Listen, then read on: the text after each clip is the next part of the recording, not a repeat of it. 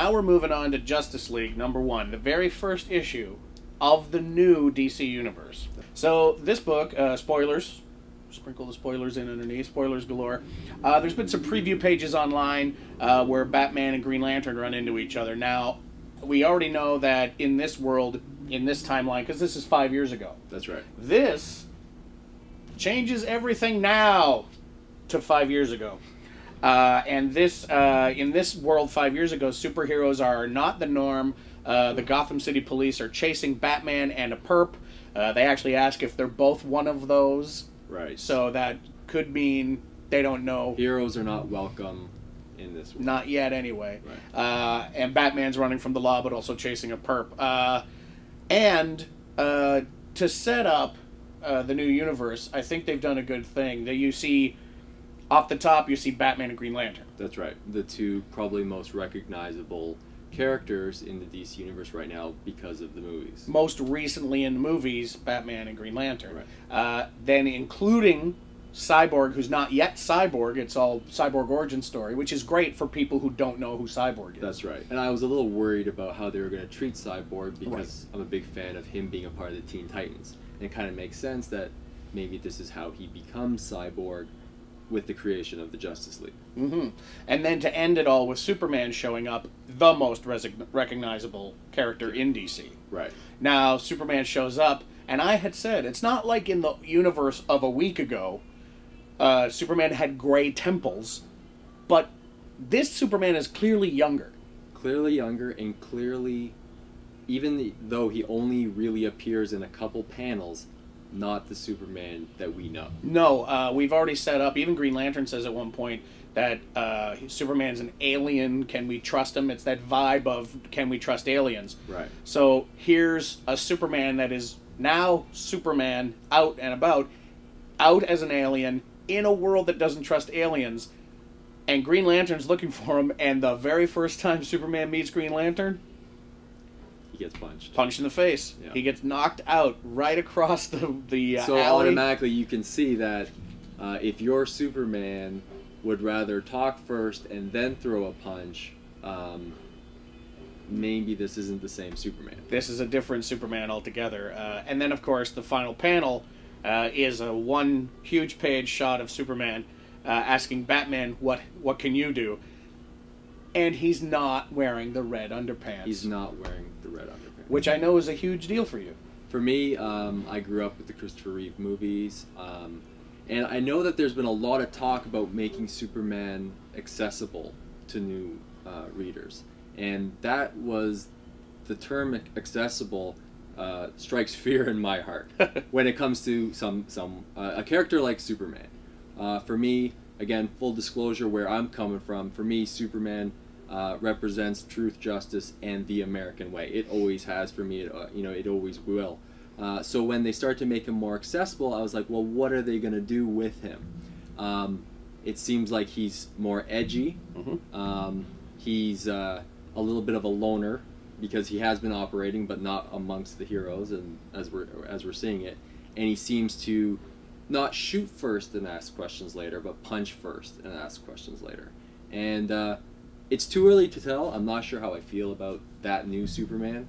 But I always felt that Superman should be the role model for all the other superheroes. Right. Now, the perpetrator that Batman is chasing. Right. When I first read the preview pages, if you don't already know, spoilers again, when I first read the preview pages, I caught a good look at one of those panels and really thought somebody was like, oh, it's Killer Croc wearing goggles. Right. But it's not. And I pointed out to a friend of mine that I thought it was a parademon, which is all part of Kirby's Fourth World with the New Gods and Darkseid and, right, Orion and Mr. Miracle, who are some of my favorite characters in the DC universe, who we haven't seen since Final Crisis. Right.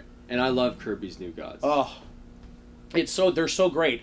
Then you see one of these things with a little box that goes ping. That made my heart go ping. I was very excited. Then one of the parademons yells, "For Darkseid," right before it explodes. Right.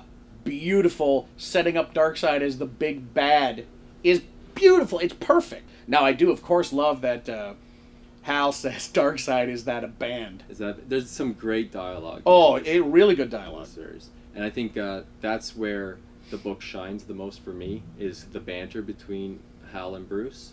I still think Bruce talks a little too much. Oh, yeah. You know, I kind of like my Batman brooding, quiet, you know, reserved, thinking ahead because he needs to. Hal can talk, run his mouth all he wants. Oh, yeah. But I think I found that they bantered just maybe a little too much for my liking. What I did like was Hal showing up and saying, oh, Batman, you're real. And Batman just going, yeah, Green Lantern, turn your lights off, keep it down, let's stay in the dark. Batman knows exactly who Green Lantern is, says he's done research on Superman. He is the detective, and he's very much a detective in this issue. I think my favorite moment in Justice League #1 is when Green Lantern puts it together that Batman is just a man dressed as a bat. Yeah. For me, I laugh. It's pretty great. So overall, Justice League, great. I love the origin story for Vic. Yep. Sets up a lot that his dad starting off slow but nice. Starting off slow but nice, setting up that his dad is researching superheroes, that he's too busy to do that, to care about what Vic is doing. So, for you, the good. For me, the good was the setup, the fact that Darkseid's the big bad. That I think that was the setup at the end of Flashpoint, where it's to gather the team to prevent them, or the timelines were split long ago to weaken you for their arrival. I think it's the arrival of Darkseid and the New Gods. Now, I want to make it clear, the New Gods aren't necessarily all bad. There's Orion and Miracle and Barda and all the good guys. But in general, the New Gods showing up from another dimension through the boom tubes, like, that's going to, you know, soften up the Earth to get ready for this. So I think if this is the impending doom, their arrival that Flashpoint was talking about, I'm in heaven that it's the New Gods. Okay, and the bad? The bad for me, it's primarily a book that focuses on Batman and Green Lantern. Right. Not a problem for me. Not a problem for you. Huge problem for me, because there's more than just those two guys in the Justice League. And I understand that we're building, and I understand that, but it would have been nice to see hints of what the other guys are up to. Right. So for me, the good was the banter between Hal and Bruce. The art, of course, Jim Lee knocks it out of the park. The bad for me, the jury is still out on Superman. It didn't seem like the Superman that I know and love. Right.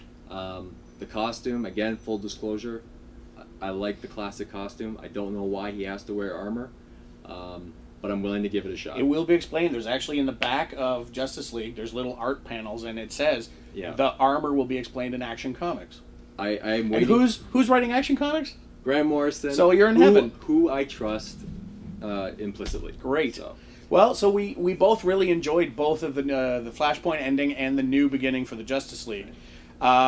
We've got lots more issues to review. This could kill us. This might just destroy us. Yeah. But before we go on, a feature on this show that I'm very excited about. He's very excited about it. Could take it or leave it. My most favorite superhero ever is Red Tornado, and I look forward to seeing where he will show up in the new 52. He hasn't been announced as showing up anywhere yet, but I have confidence that he will show up. I even talked to Dan Didio this weekend at Fan Expo about it, and I'm hoping, as he is, that he shows up somewhere. But when the editor tells you he's hoping he shows up, it doesn't bode well. But anyway, we'll do our very first edition of Red Tornado Watch. Red Tornado Watch right now.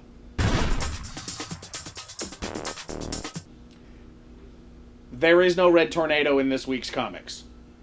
And that was the Red Tornado Watch. That was Red Tornado Watch. I'm very excited that that's a segment on our show. Yeah. So that's it for today. That's all. That's all for this week, because there's only 2 comics to review this week from DC. I'm sure there are others from another company, but we won't read those. I don't know what those are.